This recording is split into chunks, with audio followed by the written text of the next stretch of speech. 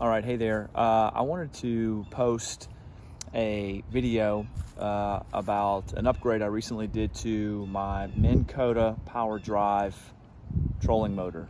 I've been looking to do this for a while, and I finally did it, and everything's working, so it's really cool. I took my V1 model trolling motor, and I purchased basically three things for what I already had.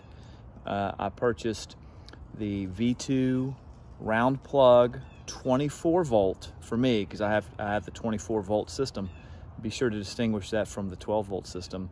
I purchased the 24 volt circuit board, and I also purchased the Copilot V2 Copilot round plug upgrade and the round plug V2 foot pedal.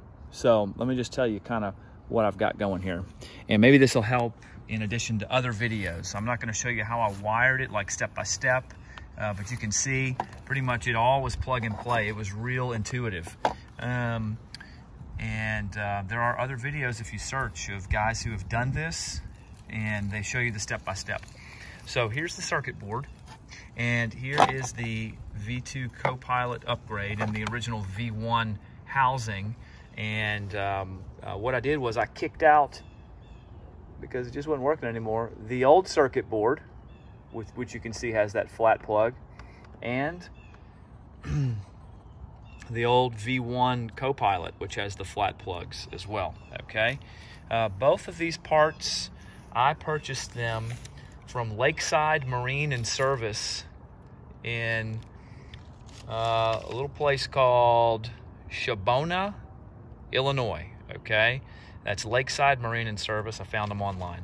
Both those parts cost me about 200 bucks for the circuit board and for the Copilot circuit board. Okay, then on eBay I won a bidding war, $70 with about maybe 80. I purchased this foot pedal, which I thought was a great buy. Yeah, I probably could have gotten it cheaper had I waited, but anyway, I thought that worked for the budget that I had. But I'm going to show you how everything's working.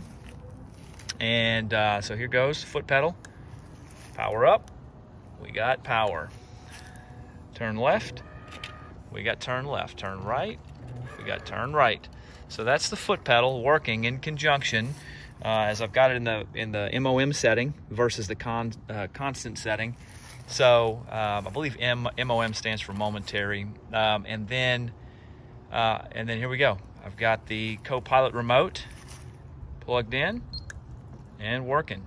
There goes the propeller, and it's also turning. It's got you can increase the speed or decrease the speed on this as well.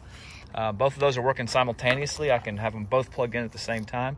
Again, this is a little bit of a mess, but I wanted to leave it that way to show you. I really didn't need to pull this out, but I had to reinstall my trolling motor mount to the bow.